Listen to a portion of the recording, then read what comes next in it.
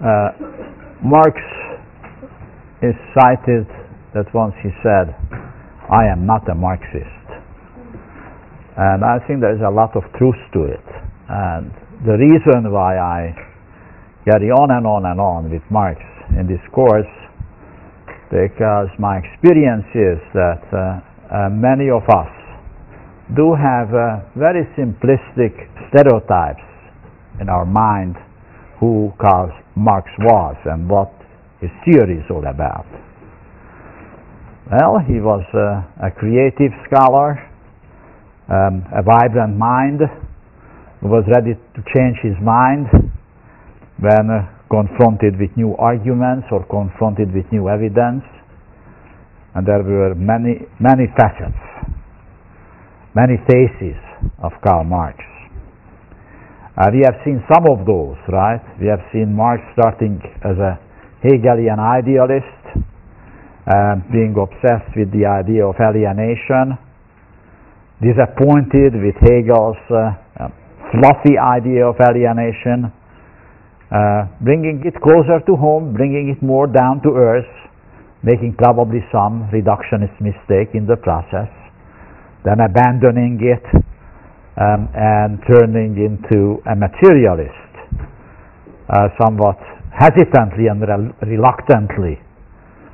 When he starts his turn towards historical materialism in the thesis on Feuerbach, he says, the point is to change the world. Truth is a practical question.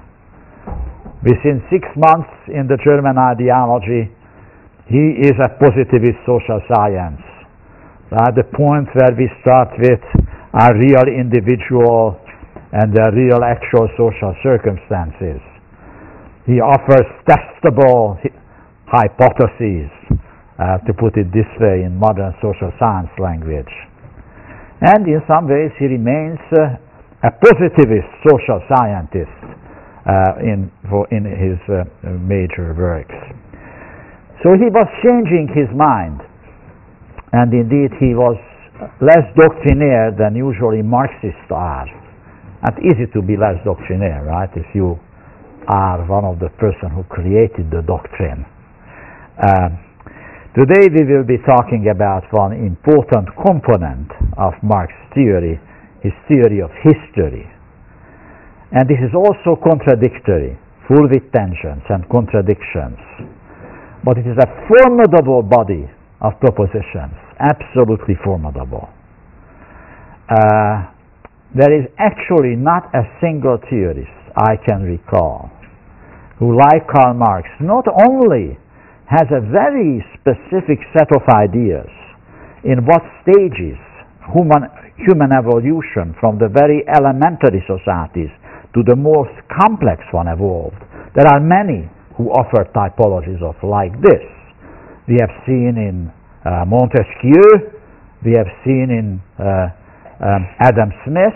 There were many who did that. But what is unique about Marx, that he has a genuine theory of history. He has a very powerful argument.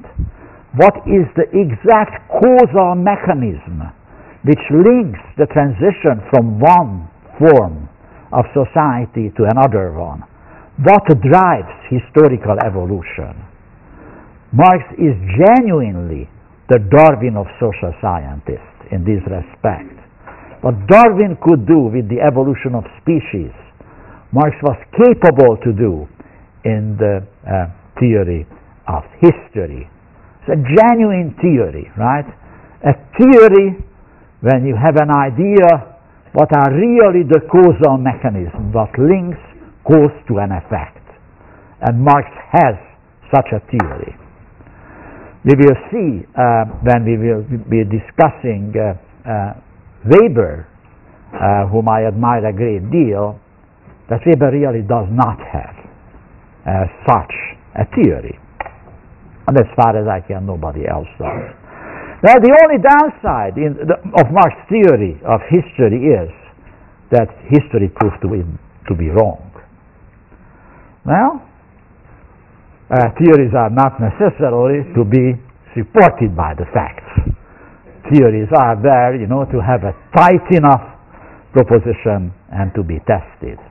But what exactly the theory is will vary in Marx's own writings, and there are some versions of this theory which fit better the empirical reality than the original one, and the one which became kind of carved into stone in the literature on Marx. And this is why I do a little comparison between the German ideology, we touched upon the German ideology already, and another manuscript that he also left incomplete and unfinished. He was working on it at 1857 and 58 and was never properly translated the title into English. We always refer it to Grundrisse, the at the end, the sounds, right? English speaker like to call it Grundriss. No, it is Grundrisse. And Grundrisse means a sketch, an outline. And that's what it is. 1,000 pages, handwritten pages, written in a big hurry between 57 and 58. Like the earlier attempts to write the big book, the Paris manuscript and the German ideology, when Marx approaches the end of his tightly argued theory, he said, my goodness gracious, I got it all wrong. I have to start it all over again. And he will start all over again just in 10 years' time, and he will write Das Kapital. Did he get it wrong in the Grundrisse?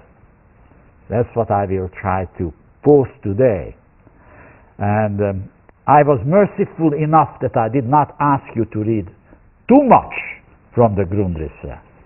What you read has been published as a separate little book under the title Pre-Capitalist Economic Formations. And this is probably the most accessible text in the whole 1,000 pages. It was put together and translated by the wonderful British social historian Eric Hobsbawm. Fortunately, he's still with us. He's 91 years old, and thanks God, he's strong, and he's still traveling if you pay him business class. But we could get him to this class if Yale would be willing to pay business class ticket, but Yale would not do.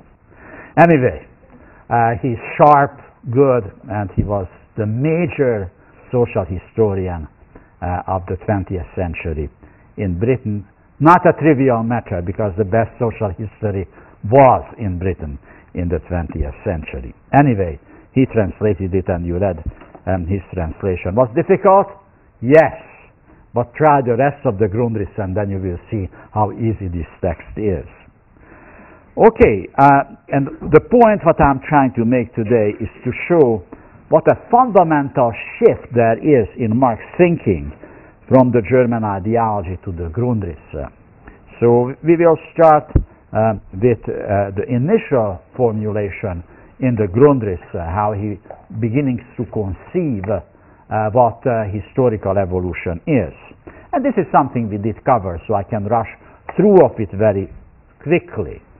The idea is what he introduces for the first time in the German ideology, 1845, is the concept of the mode of production. And you already have seen this citation, right? Man can distinguish from animals by consciousness, by religion, or anything you like. They themselves begin to distinguish themselves from animals as soon as they begin to produce, as soon as they begin to change the world to fit their human needs. That is the fundamental insight, and you may dismiss it, but that's clearly a very serious proposition, right? That if you look at history over time, you will become very interested how these people survived. What did they eat? How did they produce what they did eat? What kind of housing did they live in? How they did build their housing, right? How they did move around. Did they invent the wheel? Did they already know the wheel, right? These are the questions you will be asking when you are studying a society. Could they lit a fire? Or they couldn't, right? So you were interested in this stuff. How did they kill the deer? Right? What kind of weapons they had? What kind of instruments they used when they planted their plants? Right? These are obvious questions to ask. And he said, that's it. That's what we want to see. And he said, this mode of production must be considered not simply as reproduction, right? And I think this is a very powerful argument what he makes it here, right? This is a definite mode of life, right? When I'm suggesting mode of production, I'm not narrowly focusing on the economy. I am basically talking about differences in ways of life. And differences in ways of life, as he elsewhere puts it, well, first you have to drink and eat and find shelter, and once you are not hungry any longer and you are not wet when it is raining, then you start thinking, right? But first you have to fill your stomach, right? And make sure that you are safe from the rainfall. That's a reasonable argument.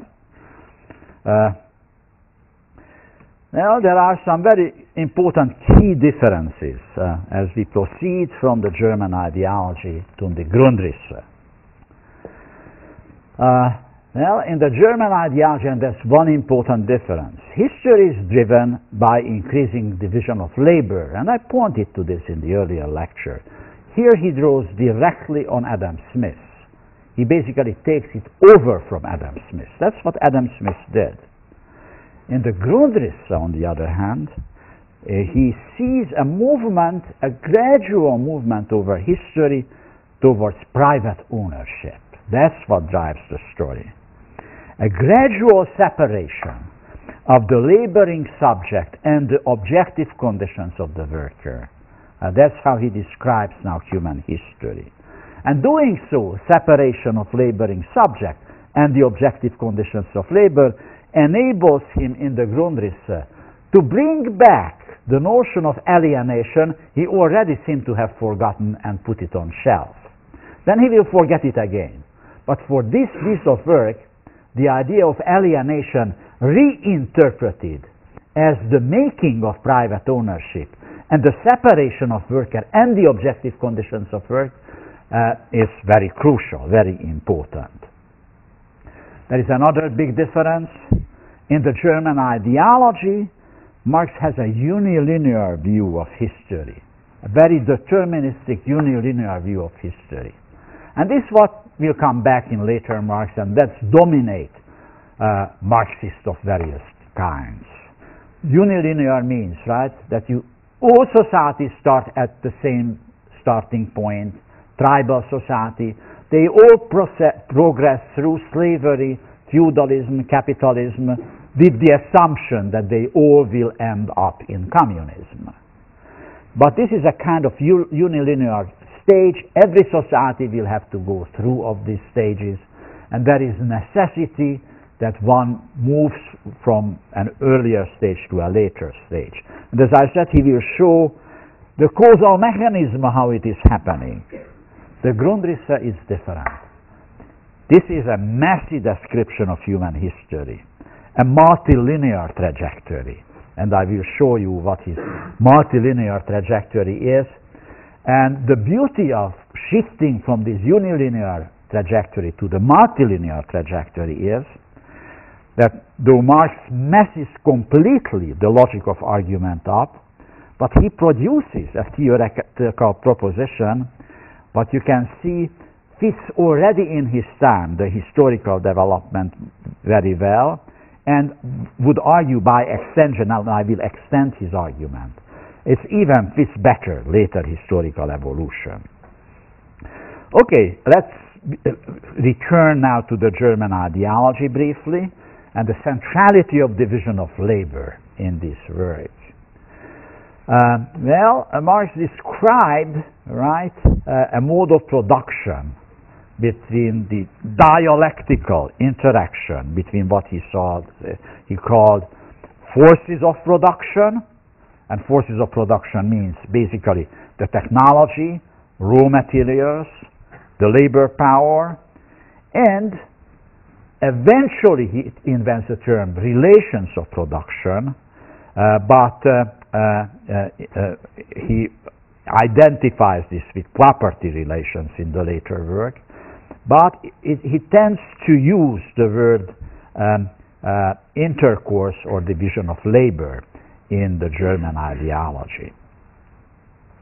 Now, dialectical interaction, what on earth this word means. I think I also mentioned once that Marx in a letter to Engels once wrote, you know that I don't understand something, then I say it is dialectical. So the idea of dialectics was not much clearer to Karl Marx than it is to you, right? But dialectics basically meant, right, an interactive relationship. In today's social science language, we would say, right, that there is the causal arrow going in both ways, right? It's not simply that relations of production determine relations of production. A certain relations of production can block the development of forces of production, and when they change, the new relations of production can unleash the development of the forces of production. So that is the dialectics, right? That the causal arrow, there is not simple determination pointing from one to the other, but there is a feedback loop, right? That would be, I think, the modern social science language to put this one. As I said, right, in the initial formulation, he really thinks this is the division of labor rather than property relationships, and I think we have seen it. This comes straight out of Adam Smith, what you have read, right? The relations of different nations among themselves depends to which each has developed its productive forces, the division of labor, and its internal intercourse. So that's exactly right what Adam Smith said. Hunting, gathering societies, grazing societies, agricultural societies, commercial societies, they all correspond to different levels of division of labor. And that's what Marx initially tries to do in the German ideology. And he deals with the question of the property relations, but he said, look, property relations also change, but these changing property relations are simply the outcomes of the increased division of labor. So it's basically determined by the division of labor. If I understand the level of division of labor, I will understand property relationships as well. That sounds actually quite reasonable. And these sections of the German ideology, by the way, were rediscovered by Marxists in the 1950s, especially Marxists who were living in the Soviet Empire. There was a formidable social scientist in Poland. His name is Ossowski, and Ossowski in 1957 reread the German ideology, and until then, what was carved into stone, that Marxist theory suggests that this is property relations which explain everything. And that was the project, right, of communism. You eliminate private ownership and everything will be fine, right? No private ownership, things will be rosy, right? There will be equality among people, right, and dynamic economic growth. Now the Soviets eliminated private ownership. Was it an egalitarian society? No, it wasn't. Was it a dynamic society? No, it wasn't. Now Ossowski was rereading the German ideology and said, well, you did not read your Marx right. Marx doesn't say it is property relations which is crucial, but division of labor. So of course the division of labor exists in a communist society, just not the appropriate division of labor, and that creates inequalities. Anyway, that was a very interesting debate. Ossowski had a very great reception in Western social science circles. Okay, anyway, so this is the initial idea, right, in the German ideology. And then he proceeds, as again we have seen it, I rushed through of it. He describes various modes of production this way, right? There is the tribal society, very primitive means of production, hunting, fishing, gathering. Division of labor is very elementary, and he uses the sexist term. This is only a natural division of labor between man and women. Women gather and the man hunts, because the men are strong, and as we know, the women are weak, right? And therefore this is a natural division of labor. Well, probably he can be forgiven. I mean, he wrote this in 1845. And then he moves on to slavery. He said, well, now the forces of production beginning to develop. In a tribal society, people just had enough capacity to gather, hunt, and fish enough food to survive. And therefore everybody had to go out gathering, hunting, and fishing. But now we have new technologies which are more productive, and therefore it becomes possible that some people say, well, I am not going out hunting. I will get slaves, and slaves will do the work for me. They will be able to produce what is necessary for their survival. I give them only as much that they do not die from hunger. I eat the rest and drink the rest, and then I just sit at home and I am writing philosophy. So ancient philosophy is born, right? Your Plato is sitting at home and thinking, and you are writing drama and poetry, and you create art, because the slaves are working the fields, producing a surplus, what can be appropriated from them. Division of labor increases as technology increased. Well, and as a result, some change in property relationships, right? Now this is not a communal relationship. We are not members of the same community, but a pretty oppressive relationship between slave and slave owner. Then he goes on. And then comes feudalism. And what happens with feudalism? Well, what is the problem with the slaves?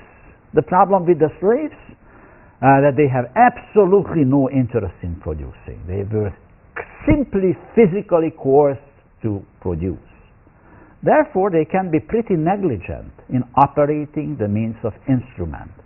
You have to supervise them.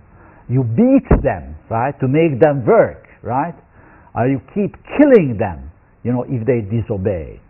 This trouble, have to conduct wars all the time, right, to get new slaves. Therefore, as technology develops, you need a labor force which is more motivated to work harder. So slaves are being replaced by serfs, by peasants. And what is the big change? The big change is that now the peasants will get a plot. They can cultivate themselves. They actually have to work only for 2 or 3 days on the large estate of the feudal lord. And the rest of the time they can stay at home, cultivate their land. They can build their house. They can have their family. They can marry, and their children will belong to them rather than to the Lord, right? Big change, right? In classical states of slavery, the children, there are no marriage, no home, right? Slaves lives in barracks, right? The institution of family does not exist. I mean, slavery in the south of the United States was not quite classical slavery in Greece and Rome or in Egypt, but had some similarities, right? Slave owners certainly had claim on the children, of slaves, and in many instances, marriage was really not really an existing institution, even in 19th century U.S. Now the serfs are very different. They have their family, they have their home, they do not have a title of the land and the home, but they have possession of the land and the home. And therefore they have an interest. If they don't work hard on those 2 days on the land of the landlords, they are kicked off their land, right? So therefore they will have to pay more attention. That's the idea. But then he looks at, compares the darker Middle Ages in Europe, right? The peaks of feudalism with Rome and Greece and Athens. And he said, did the division of labor increase?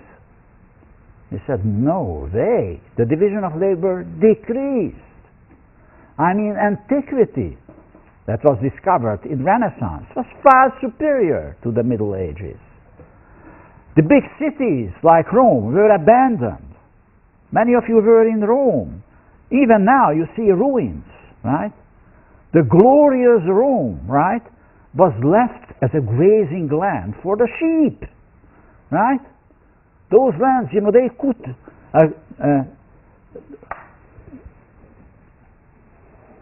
bring water into your homes, right? The Greeks, they had high levels of technologies. They had highly developed industries. This was all forgotten in the Middle Ages. Right? So the Middle Ages, some people said this was a step backward historically. Right? Inquisition, the dark Middle Ages, the decay of the cities, it's a step backward. Well, Marx doesn't know what to do with it, right? And as I said, pointed out, he abandons the manuscript here. He said, well, the theory doesn't work. I cannot explain this all with increasing division of labor. Then, of course, would be the fourth mode, should be capitalism.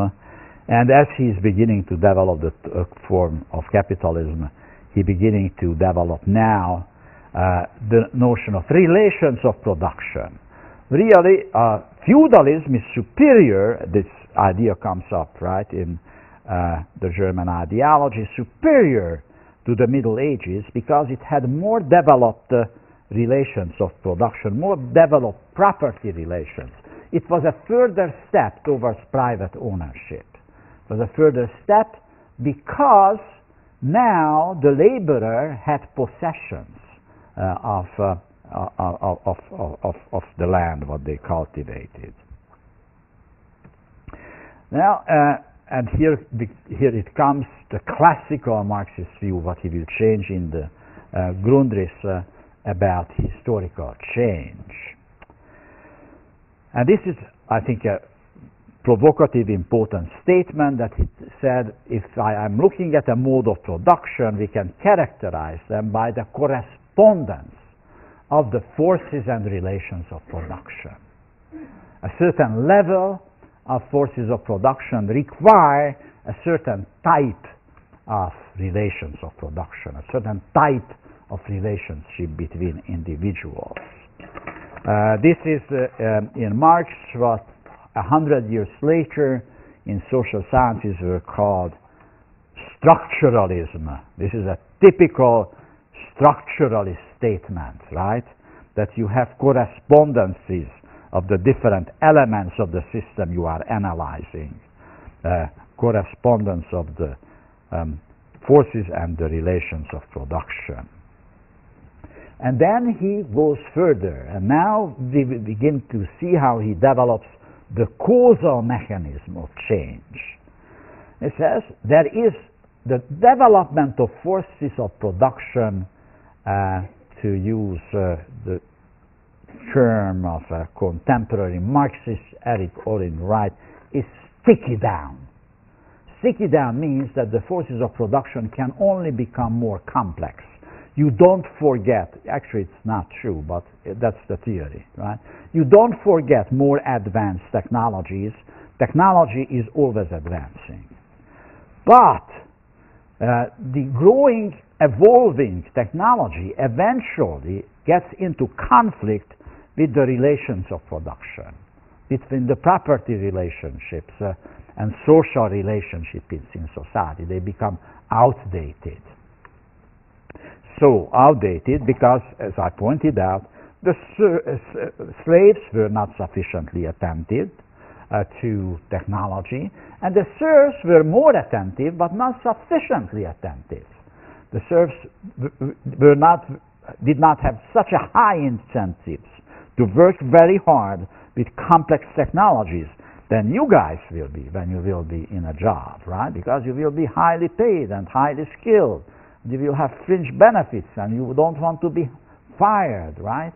And you will put your skills to use, and therefore you will be able to use with great care that the computers you use are not being damaged as you are using them, right? So therefore you have to become a wage laborer to have these very high incentives to work very hard and to be very careful with the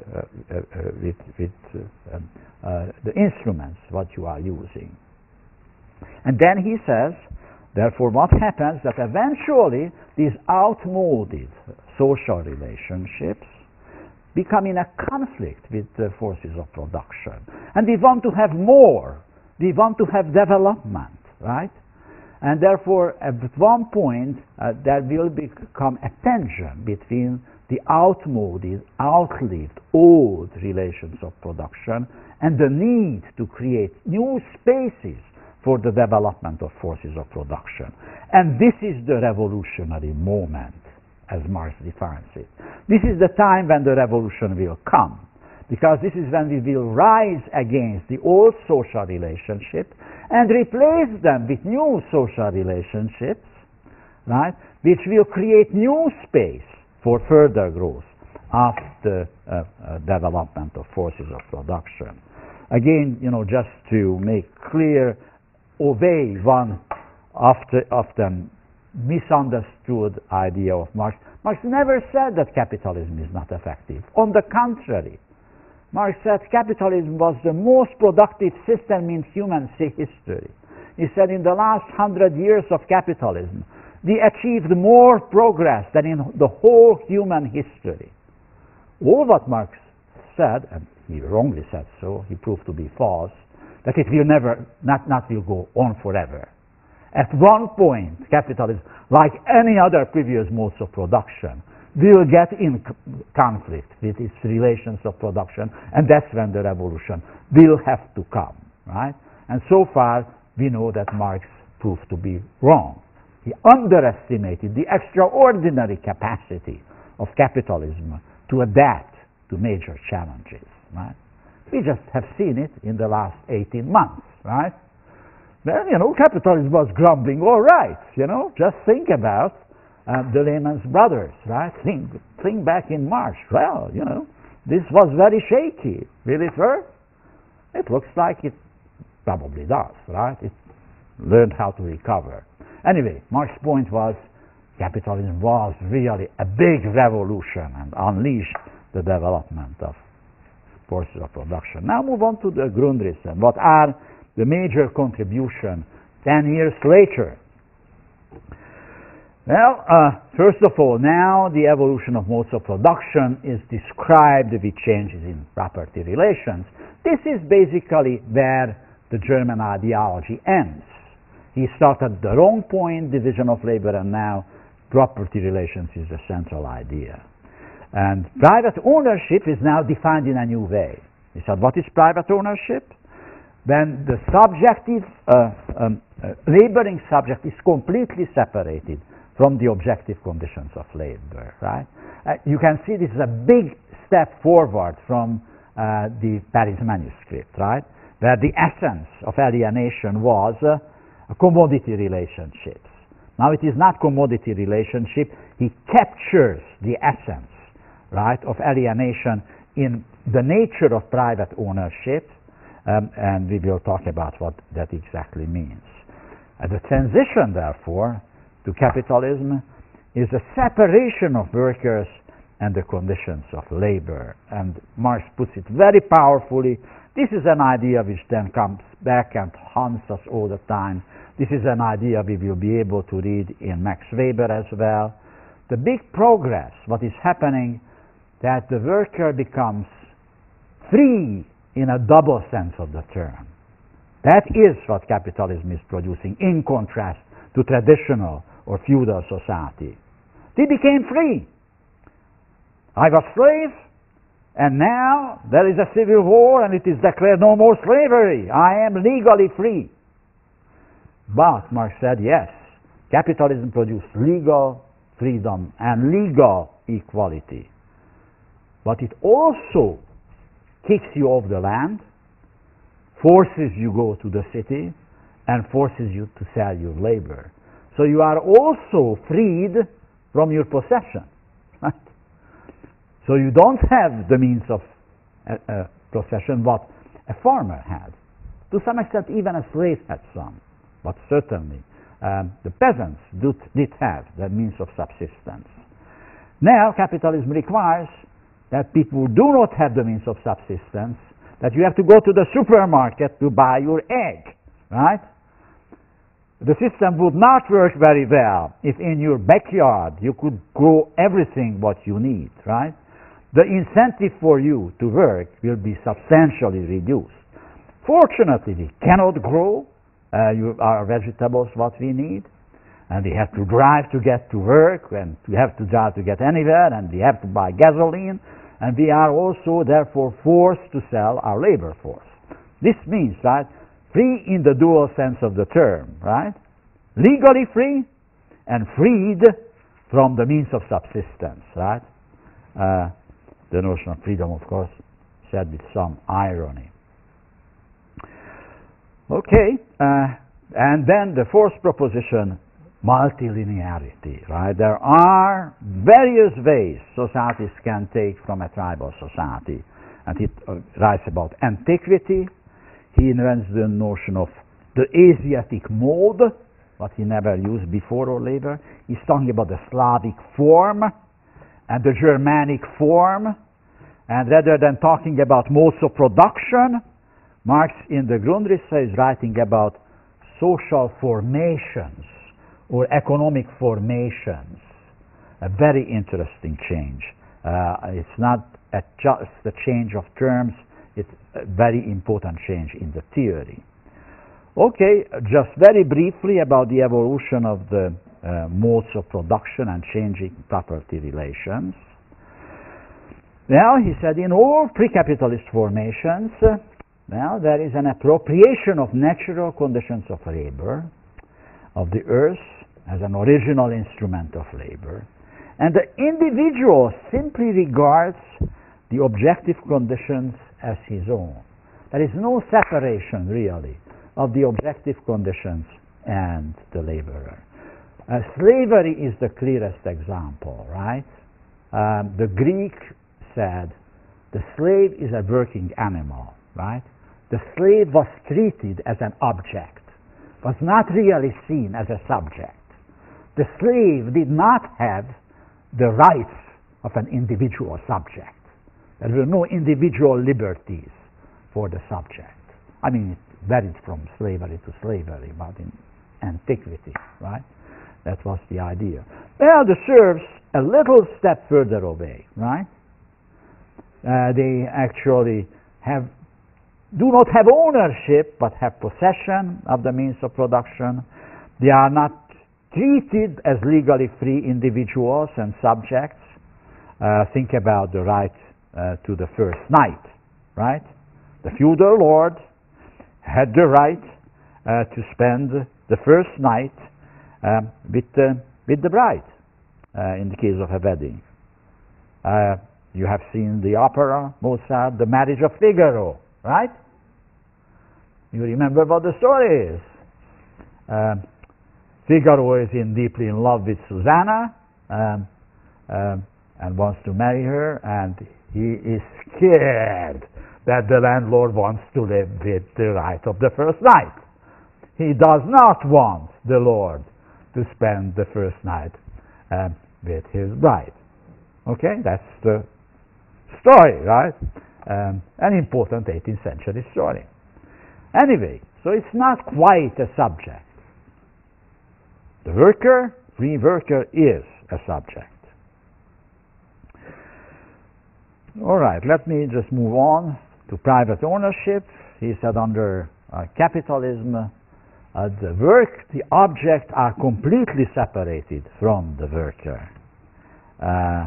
And here is, the idea that we have this double separation, right? We are separated from the means of our existence, and we are also legally free. And more citation of this kind. It's also very important, right, that the transition to market economy happens by pushing people off the land and forcing them into the cities to become laborers who will depend only on the wage what they earn on the labor market. And now comes a few more minutes, an intriguing idea, these multiple trajectories he described.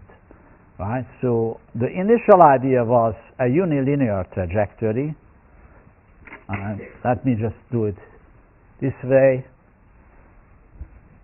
This was the idea. Tribal society leads to slave society. That leads to feudal society. And that leads to capitalism.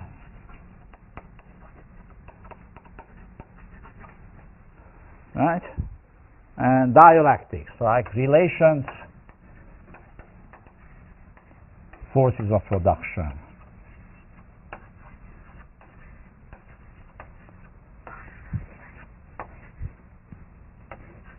This drives the process, right? It happens through breaks, right? These are revolutions which lead from one to the next. When this dialectical interaction, right, leads for people to throw up the old system. Now, here we have a very different view presented here. He describes, right, the various forms with different individual forms of ownership and points out that in fact the uniqueness of what he called the Germanic form, Germanic tribal form, that it became individual possession. This is indeed, as far as even now we know from historiography, a unique feature of Germanic tribes, that they allocated the land by lottery before each season to individual families, and then families cultivated the land. They did not have individual property rights in the land, but they had individual possession allocated. The common land was divided up by individuals or individual families. And that is the unique feature of this. And here it is, and I hope you see it quite well. The multi-trajectory development, what he describes in the Grundrisse. Now he said it's not true that tribalism all led to antiquity or slave societies. He spent, from 8 in the morning until 10 in the evening, was sitting in the British Library and reading like crazy. And he said, well, something wrong. When I am looking at Asia, there is no universalized slavery. Well, there are slaves in China, but they are kind of family slaves. There are no great plantations which are cultivated by slaves, like in Egypt or ancient Rome. The excessively generalized about Rome, Greece, and Egypt, the whole notion of slave mode of production. This is unique antiquity. But when I'm looking at Asia, and in fact I'm looking at pre-Columbian America, right? There is no universalized slavery. So he uses the term Asiatic form. He did not know much about pre-Columbian Americas.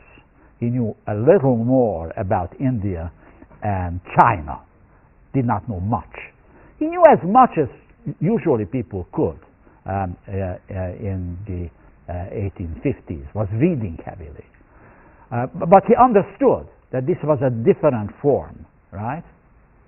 And the uniqueness of the Asiatic form, as he puts it, was these were hydraulic societies. They were big empires, all organized around irrigation and flood protection works. And in order to have this irrigation and flood protection works, you needed big empires. And what the big emperors in China did, that they left the village communes alone as long as they did deliver those taxes from which the imperial power was able to build flood protection and irrigation networks, right? So the village commune was left alone as a commune itself and was not transformed into serfs or slaves. China never really had a classical case of feudalism the way how we know it from England or France, right, or Spain. It never existed in China. Therefore, it was the Asiatic form, right? A centralized imperial bureaucracy and a hydraulic economy driven by water problems. And then he said, well, there was the Germanic form, and I briefly talked about the Germanic form, right? Where you had family possession. And he said, well, where does feudalism come from? The original theory said, transition from one mode of production to the next happens because of internal class struggle, right? The theory should predict that feudalism fell because the serfs had enough. They went uprising, hanged the slave owners, and created a new society. Well, Marx said, I was a jerk. This is not how it worked. Look at how Rome fell. It was invaded by the Germanic tribes. And what is interesting, these Germanic tribes actually had much less advanced military technology and technology generally. But they had a superior social relationship system. They had a more developed idea of private ownership than Rome had. So in fact, the Roman Empire fell because it was invaded by the Germanic tribes, and they transformed the Roman Empire into a feudal society. They transformed slaves into serfs.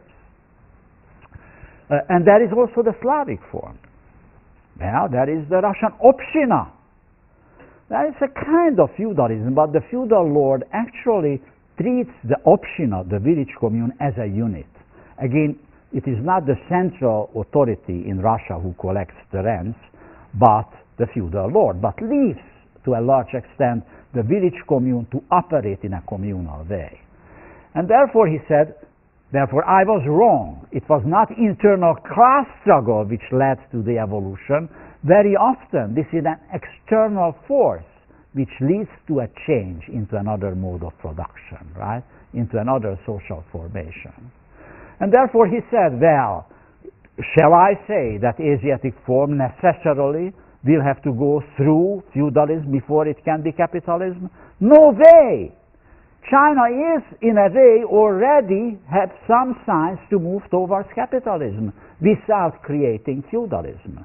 But he did not know that a gentleman called Mao Zedong came a little later, and he said, and do we have to become capitalists first?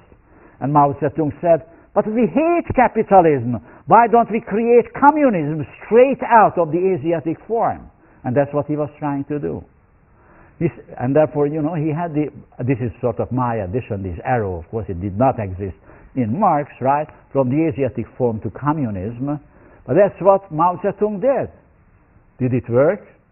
No. One say probably it did. The only point is that communism is not at the end. Communism is before capitalism, right? I think Mao Zedong successfully converted Asiatic form into communism in order then to move communism into capitalism. That's what Marx did not quite consider, but would be completely consistent with the type of analysis he offers, right? And in the Grundrisse, and finally about the Slavic form, and I am out of time. The same argument. He gets a letter from a Russian anarchist, Vera Zasulich.